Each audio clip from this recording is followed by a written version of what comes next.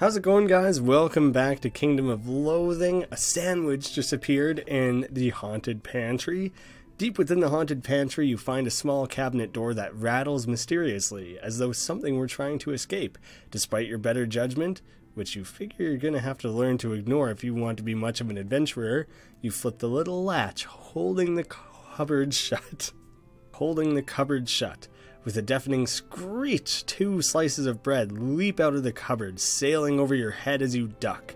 They are followed by several slices of tomato, a lettuce leaf, some Swiss cheese, and a glob of what appears to be chicken salad, which is contorting itself into the shape of a horrible screaming face. This is probably the polter sandwich that Gorgonzola sent you looking for. I mean, if you had to guess.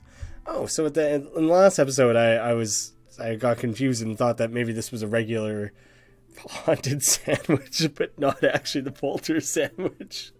When I say that sentence out loud, I realize how absurd that is. Of course, this is obviously the polter sandwich. Pseudo-exercise me a sandwich. You begin a chant to focus your mental energies. Riboflavin, maltodextrin, monosodium glutamate. Sensing your intentions, the ghostly sandwich fixings howl and gibber and swarm around you, forcing you to duck and dodge frantically as you bring your powers to bear. Soon, however, you manage to catch the foodstuffs in your telekinetic grip and wrestle them together into a unified sandwich, which you impale with a ruin-inscribed toothpick to bind it in this form. Now I understand why there's toothpicks in sandwiches.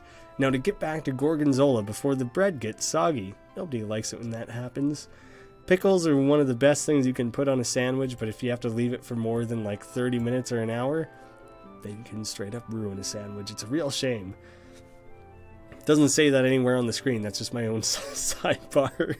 The sandwich has had a lot of the fight taken out of it, which is good, because in a just and fair world, sandwiches contain exactly 0 fight and exactly 0 mayonnaise.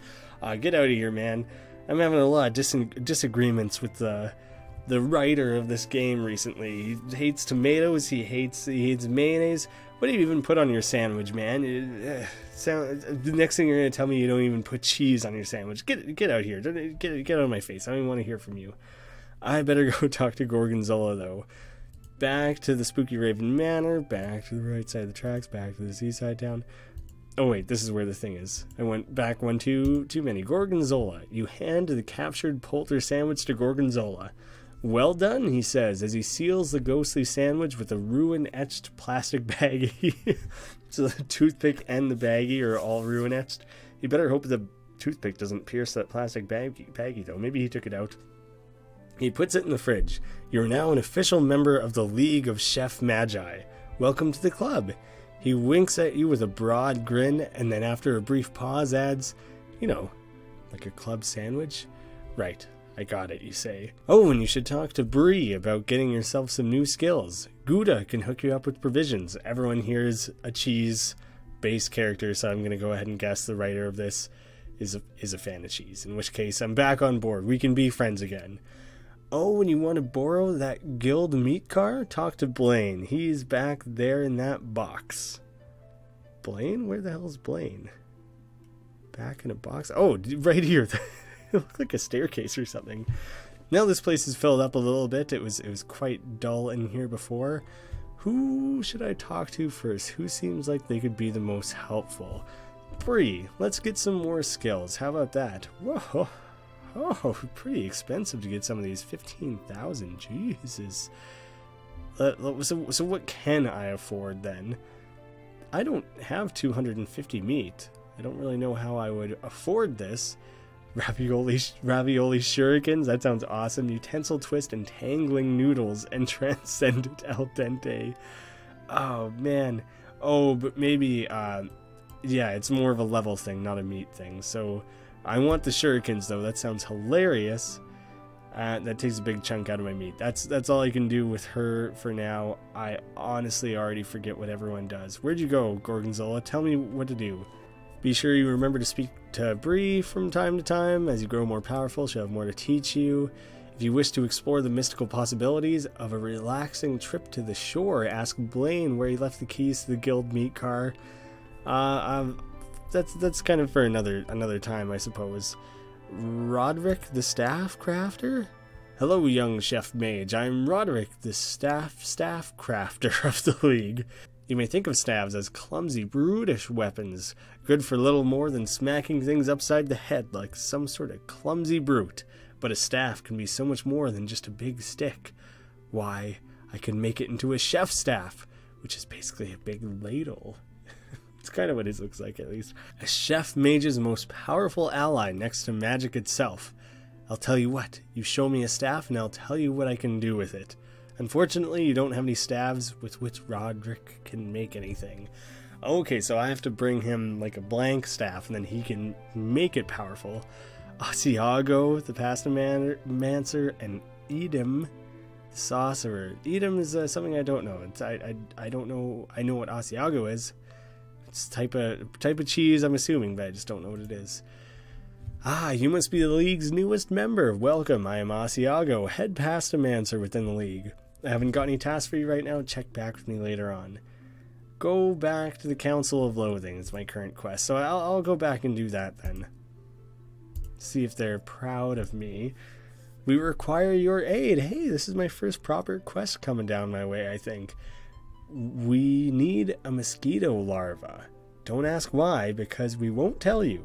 In any case, the best place to find a mosquito larva is in the spooky forest, which is found in the distant woods. We'll mark it here on the map for you. What do I think of that? Is that on the main map here? It is. Do I want to spend more time exploring some of this stuff? You know, there's so many areas. Like, I could explore any of these things. There's so many different areas just in the pantry itself. Like, let's check out the haunted kitchen a few times. You approach the open door to the kitchen, but before you can enter, there's an ear-splitting screech and the door slams shut in front of you. Apparently somebody doesn't want you going in there. What about the library? The library door is locked. The billiards room, it's locked. Okay, so it's not endless. Ooh, the haunted conservatory. You try to open the screen door to the conservatory, but an unseen force pushes on the door exactly as hard as you're pulling on it. For every action, there is a spooky and opposite reaction. Okay, so that makes me feel a little bit more like I am still being guided. It's not entirely a free, do whatever you want situation yet, which is kind of good. It would be a little overwhelming if there was this many different options all at once like that, so I kind of am enjoying that I'm being eased into it a little bit. So the distant woods it is. Ooh, there's a forest village tucked away. I'm gonna go there first, just to see. The Untinker's Cottage, the Bugbear Bakery, a science tent, the Crackpot Mystic Shed, and the Bounty Hunter's shack. That's immediately funny to me. I want to go to that. The Bounty Hunter. Would you like to be a bounty hunter and earn some filthy lucre? These are the things I'm currently paying bounties on. Today's easy bounty: 6 important bat files from briefcase bats in Guano Junction. Okay. Hard one is 13 disintegrating corks from sommeliers in the haunted wine cellar of Spooky Raven Manor. Today's specialty bounty: 13 pickle chips from burgers in the Sloppy Seconds Diner. Okay, so it's cool to know that this is something I can come back to and work through back to the village. Most of this is stuff that I probably can't do right now, to be honest. Dr. Gordon Stewart, a scientist. Well, I've seen my work on the Eldritch Emanation radioactive ion emitter to the Journal of Metaphysical Science. I'm just waiting on notes from the reviewers. I'm still experimenting on this tentacle I saved, though, so maybe that'll be a second paper. I've been considering some research into rocks, dirt, and dust particles. I think that refuse material is an area of the physical sciences that has long been ignored. I wonder if I can get any materials from that monorail dig site. Can I fight the tentacle you saved? No, I'll probably die. Tell me about the refuse material. I must say, it's a very exciting branch of the physical sciences. Did you know that there's over 40 bajillion dust particles floating around the atmosphere at any moment? I wonder how accurate that is. Imagine if you could convert even a small fraction of these particles into a more useful item. Limitless energy, boundless resources, so much science. Currently, I've figured out how to turn dust into rock refuse or clumpy dirt and back. From there, just a few simple calculations and the sky's the limit. It's a limit because that's where most of the atmosphere, thus the refuse dust, is, you see? That's a lot of commas. Well, that's more than I ever wanted to know about dust, honestly. Great. I'm really enjoying this kingdom. I'm so glad I came. Oh, that's nice. I'm glad for you. Alright, well, that's enough of the forest village. I don't really know what I can do there just yet. You're fighting Wolfman. I love him. Oh my god, he looks so incredible. Deep within the spooky forest, you're attacked by the Wolfman. Perhaps you can defeat him by kicking him in the nards. That's right, Wolfman's got nards. I didn't even have to ask. It just followed up with the explanation. Yeah, what of it? Of course he's got nards. He's a man. He's a wolf man. Oh god, that's funny. I just got some meat from it though. Oh, that's too much, the Wolfman. I just thought he looked funny, but the spooky vampire, he's just kind of adorable. Not quite as funny, very similarly funny, but I kind of hope it talks about the vampire nards while we're at it. This is a spooky vampire. He wants to suck your blood. He is a terrifying apparition, even though he talks like a cross between Arnold Schwarzenegger and Count Chocula. So it would be more like, because what's Count Chocula? He's like, 1, do, and then we have big muscular Arnold. You know, I used to be the Terminator. Get to the chopper. It's not a tumor. So what's the combination of those things? Suck your blood. I don't know. I don't know. It's a funny visual though. I ruined it by actually trying to put a voice to it. Attack him, and gained a muscle point. Again, the spooky forest. You're fighting a bar. It's not quite a bear, and it's literally just a head. You were attacked by a bar. Yep, I reckon there's a lot of bar in these here woods. Boy, howdy. Oh, he got the jump on me. He actually laid a hit. Shit. Oh man, I'm taking damage there. I gotta be careful about this. Do I use an item? Maybe I use my shurikens. Yeah, I'm for sure using that. That sounds awesome. You conjure up 3 ravioli and hurl them at your opponent. The first shuriken pops on impact, showering it with nearly frozen soda and dealing 5 damage. The hell? Another shuriken strikes its leg, covering it with hair oil and dealing 5 more damage. Critical hit. The third shuriken bursts over its head, showering it with blue paint. What is inside of these freaking raviolis? What is any of that? Nearly frozen soda, hair oil, and blue paint? That's the weirdest thing. Got myself a bar skin. Nope, that's not a... Boy, howdy, you got myself a bar skin. This is the pelt from a big old bar. Yup, I reckon it is. Big old bar. Oh no, crap, another bar. It gets a jump on you. The bar starts to attack, but suddenly needs to go do that thing that bars do in the woods. Does a bar shit in the woods? Attack him with the spatula? Oh, he's gonna possibly kill me. I'm using the shurikens once more. And boiling water, chilled vodka, and mud wrestling mud. Who knew that was a very specific kind of mud? I need to go do something to heal myself here. I don't want to die. Who would help me? Someone on the right side of the tracks, maybe? Food increases my, adventure count, but does it also just, heal me? I'm gonna eat 1 tomato to see exactly what it does. You gain 1 tomato, that's it. You eat the tomato, then promptly wish you had thrown it at a bad comedian instead. Oh right, I need to go back to my camp, then I can rest. And you gain 18 HP and mana and everything. And it just costs 1 adventure. Oh, okay, it's not a big deal to go back and rest. Then I'll come back and do some more fighting here. This time's not a wolfman, it's a warwolf. You're attacked by a warwolf. A werewolf. A warwolf. You can't pronounce it, but you can certainly lay the smackdown upon it. Give him a big old smack. Oh, I fumbled. So I give him a big old nothing, I guess. Oh, crap. You drop your spatula on your nipple and it does 3 points of damage. Oh, crap. Alright, use my skill instead. Jeez, you gain 1 cheek. That went terribly for me. I immediately just need to go rest again. And now we can go back and hopefully fight some more things and not drop spatulas on our nipples. You're fighting a Triffid.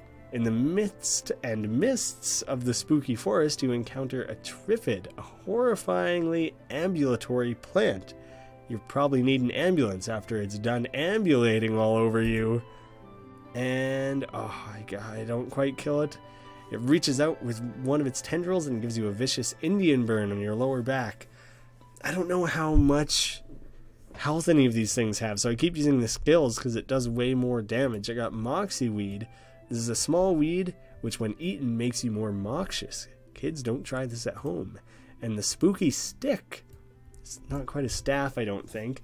This is a stick from a tree in the spooky forest. It's pretty heavy. You could probably whack some stuff with it pretty effectively.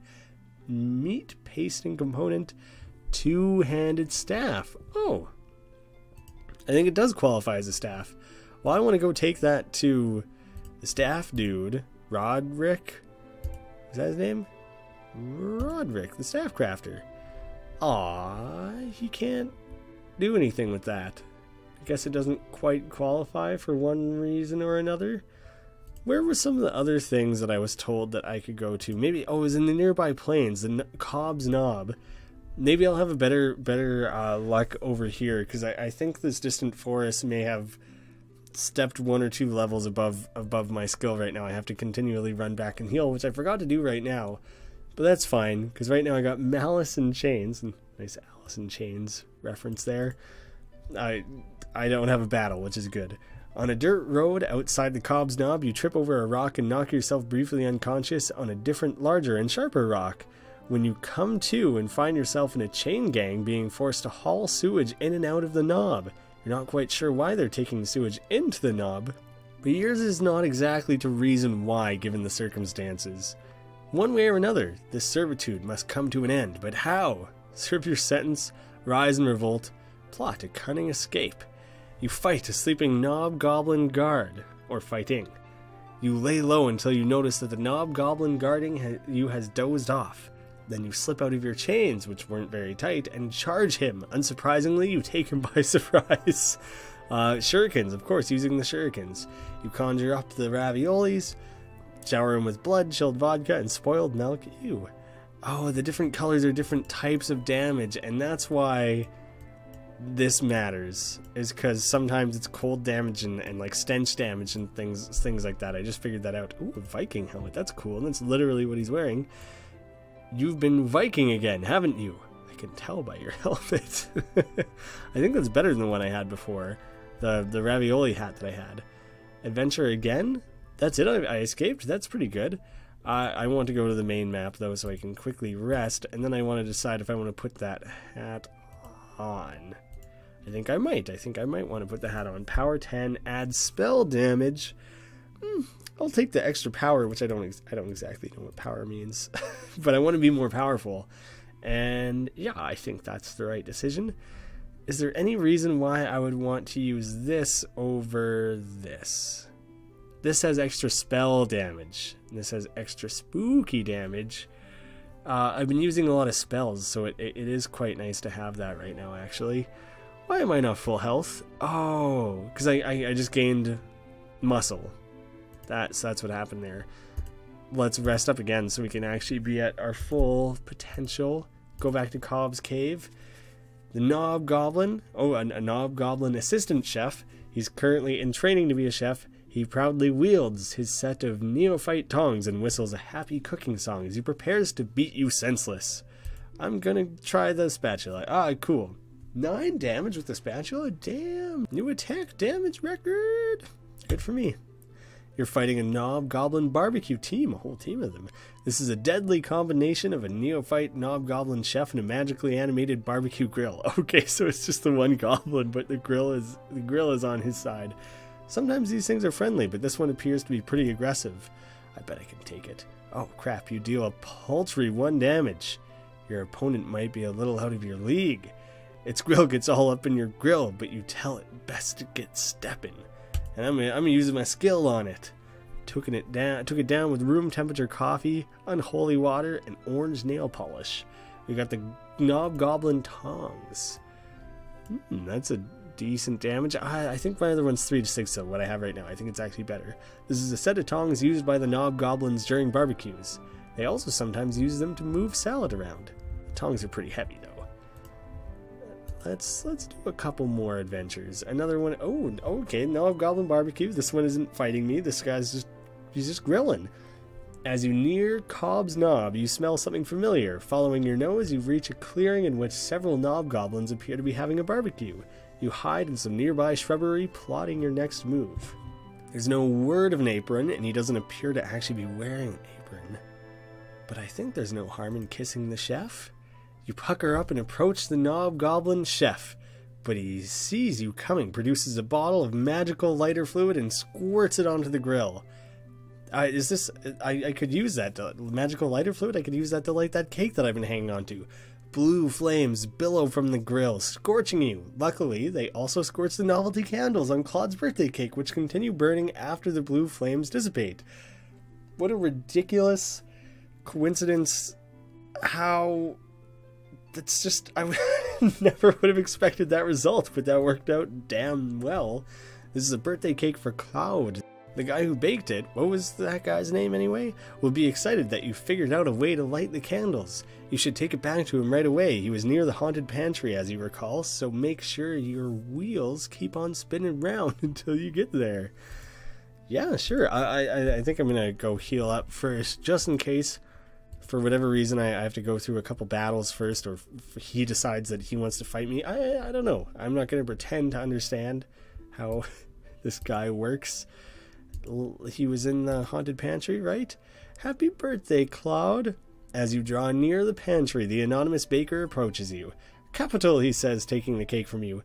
Claude will be ever so pleased. Please take this as a small measure of my thanks. The pat cake pendant. This is a mystical artifact typically worn by a baker man. It'll make it slightly easier for you to bake cakes and cook up other sorts of magic. But it's pretty old, so its enchantment is a little worn out. Maybe with this thing you'll be able to show up those jerks, the butcher and the candlestick maker. all thinking they own the tub and that they make all the rules. Harumph! Extra mysticality and regenerate 0 to 1 MP per adventure. That's really sick, actually. Because I'm starting to use more and more magic and everything, so I'm for sure putting that on. I don't know if it automatically equipped or anything like that. Accessories, throw that on your neck. Cool. I'm very happy with that result. I'm feeling generally good about things. I don't know if I'm quite ready for the distant woods just yet. What is this tiny little thing here? A seaside shack? Do I check that out quickly? You knock on the door of the seaside shack, but there's no answer. Maybe try again later. Okay. The lair of the naughty sorceress. How did I not even see that before? What the hell is this? It's massive. Also looks like I can't do anything here. That's just kind of neat. The naughty sorceress's tower. Something I guess I can look forward to further down the line. I think that's where I'm going to leave things off for now. I'm very happy with taking care of that cake and getting the pendant and everything like that. So that's awesome. I feel like that was a good little chunk of progress that we had in this episode. Damn, this game is shaping up to be as funny as I hoped it would be. It feels so good to be getting back into the Loathing world after the little bit of a void that was left with the end of West of Loathing. I hope you guys are enjoying it as much as I am. Thank you all so much for watching, and I'll see you again soon.